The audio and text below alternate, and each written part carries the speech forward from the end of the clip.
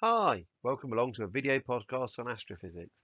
We're going to be exploring what we mean by astrophysics and delving into the physics of these two images. On the left, we've got the Andromeda Galaxy, and on the right, we've got the Hubble Deep Field. So we'll start by having a detailed look at the Andromeda Galaxy and zoom in a bit to this picture and see what that tells us. You're thinking, John, you missed the galaxy. And I did, but I did it on purpose because stars are a very important part of astrophysics. These stars are all local. What I mean by that is not that they're kind of close like the chemist down the road or anything like that, but they're close in that they are part of our own galaxy. And we'll talk more about the important distinction there. You can see the stars are varying in brightness and they're varying in colour.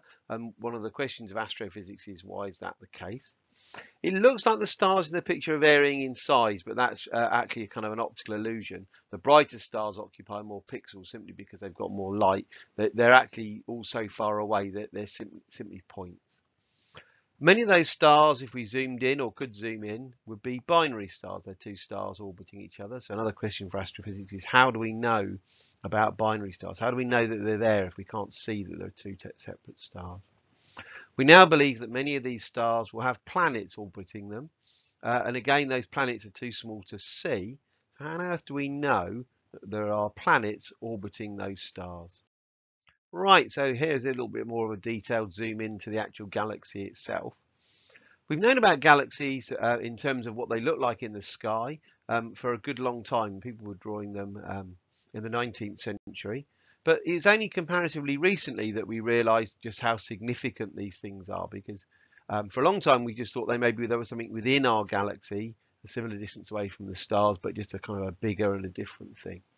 But Edwin Hubble managed to use a telescope, and I guess part of the astrophysics is to find out about telescopes, the important instruments that mean we can see these details, and also to find out about the CCD chips, like the one in your phone in the camera, that record the light so that we can make measurements and create these fantastic images.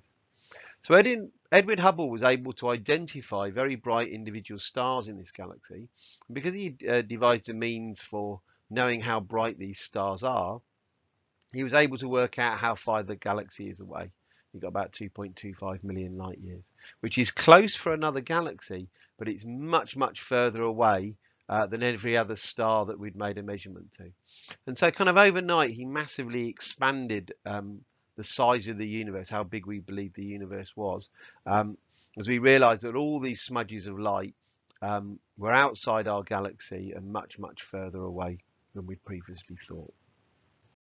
Right, so here's the Hubble Deep Field, a massively important image in the history of astrophysics and possibly, kind of in the history of humanity. The Hubble Space Telescope was pointed in one direction for 26 hours over a period of time, and the images were kind of assembled. And the direction was chosen simply because they wanted to try and take a picture looking outside our galaxy. So if you can see, there are just a few bright dots in there. They kind of got a little cross on them. And I believe there are 4 nearby stars in this image inside our galaxy. Everything else in the picture is outside our galaxy. So let's zoom in and take a bit of a closer look. So if we take that area there and expand it, you can see that we're not looking at stars, they're smudges. They've got some significant size. And a lot of PhDs, a lot of research has been done on this image. And we now believe that there are many, many galaxies in this image. Each one of those kind of smudges is an independent galaxy. We're looking back to about 1 billion years after the Big Bang. We're looking as far across the universe as we believe it's possible.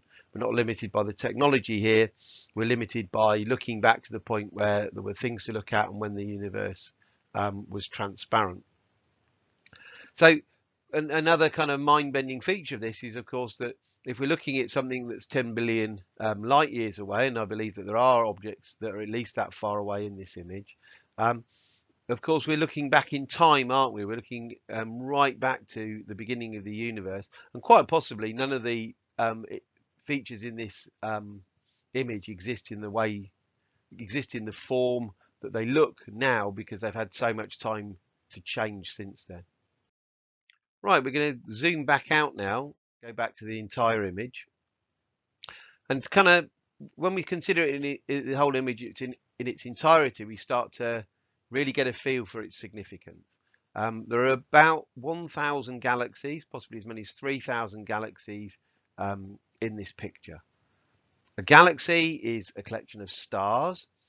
A galaxy probably typically has 100 billion stars in it.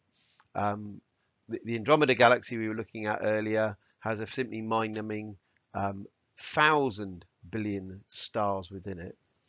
And to me, that begs a really important question. So we look out in the night sky, we've chosen a direction, we've taken a picture. Nothing special about that direction. And within that picture, we've seen thousands of galaxies. And each galaxy is of the order 100 billion stars. We're getting a feel now for just how much kind of stuff there is in the universe. But how much of the sky are we looking at in that image? Are we looking at, a really big chunk, like maybe behind your hand held at arm length, or maybe it's a kind of wide field image. We're looking at, like the whole night sky in one go to get that many galaxies in. Well, this is the standard interpretation of the area of sky we're looking at. It's so improbable, I genuinely had to check the maths.